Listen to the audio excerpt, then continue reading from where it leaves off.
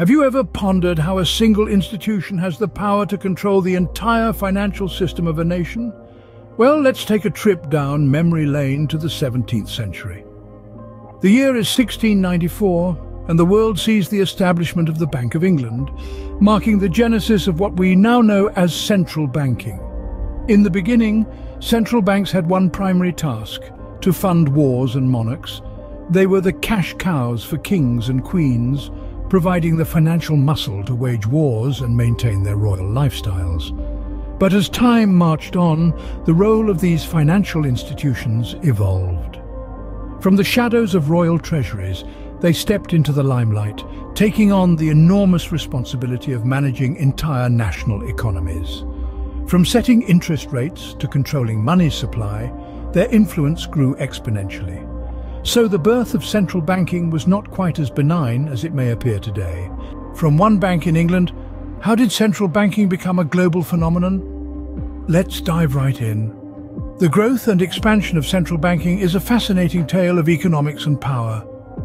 After the Bank of England's establishment in the late 17th century, the concept of central banking gradually spread across the globe. One notable instance was the creation of the Federal Reserve in the United States in 1913. Originally just a system of 12 regional banks, the Federal Reserve soon transformed into a central banking system with the power to influence the nation's monetary policy. Now, how do central banks wield such power? The key lies in their ability to control the supply of money and set interest rates.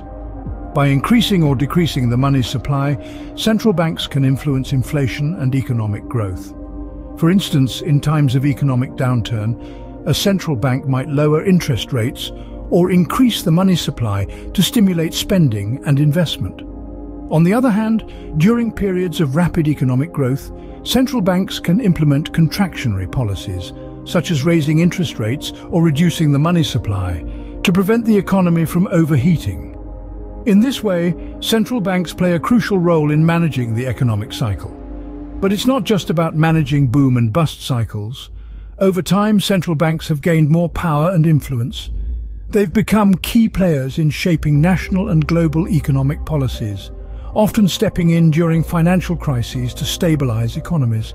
In fact, the expansion of central banking has been both a cause and a consequence of the growing complexity of our economies. As economies have become more interconnected and complex, the need for central banks to manage and stabilize them has increased. At the same time, the growing power and influence of central banks have further complicated our economic systems, leading to new challenges and debates about the role and impact of central banking. The expansion of central banking has been both a cause and a consequence of the growing complexity of our economies. How does a modern central bank operate, and what has been its impact on our lives? Let's dive into the multifaceted roles of central banks in today's world. First and foremost, central banks are charged with managing inflation. By adjusting interest rates and controlling the money supply, they strive to keep inflation in check. This ensures that the value of money remains relatively stable and that our hard-earned cash doesn't lose its purchasing power overnight. Secondly, central banks are tasked with ensuring financial stability. They supervise commercial banks, enforce regulations, and act as a buffer against financial crises.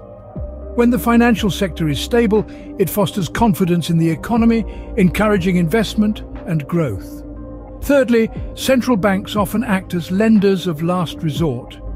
In times of crisis, when commercial banks are unable to meet their obligations, central banks step in to provide the necessary funds. This role is critical in preventing bank runs and maintaining trust in the financial system. So, what has been the impact of these roles on our lives? On the positive side, central banks contribute to economic stability. By managing inflation and ensuring financial stability, they create an environment conducive to economic growth and prosperity. However, the story doesn't end there. Central banks can also inadvertently create economic bubbles. By keeping interest rates too low for too long, they can encourage excessive borrowing and risk-taking, leading to unsustainable increases in asset prices.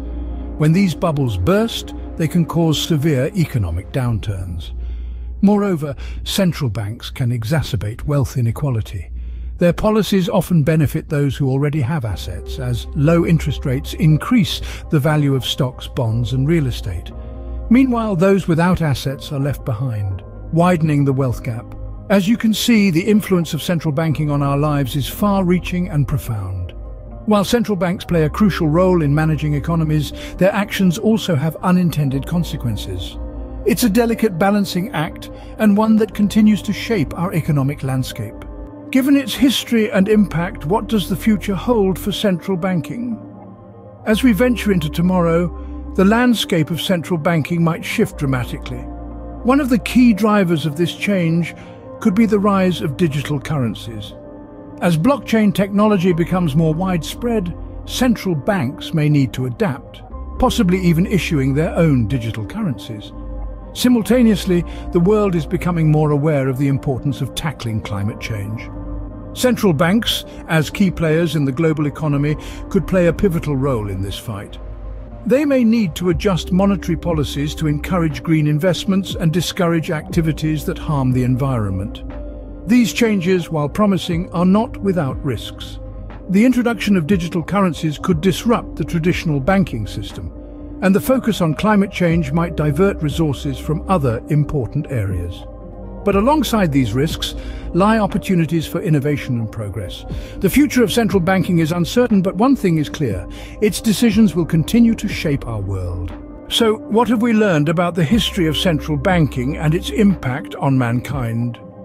We've journeyed from the birth of central banking, where it began as a means to finance war and control economies. This led to its growth and expansion, with central banks extending their influence across the globe.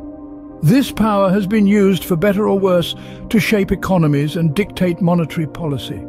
In the modern era, we've seen how central banks have become pivotal players, grappling with economic crises, inflation, and even climate change. Their decisions can ripple through society, impacting everything from the price of your morning coffee to the stability of nations. Looking ahead, we've pondered the future of central banking. Will it evolve with the times, embracing digital currencies and new economic models? Or will it hold steadfastly to tradition, a behemoth resistant to change? As we navigate the complexities of the modern economy, understanding the history and role of central banking is more important than ever. Until next time, continue to question, learn and grow.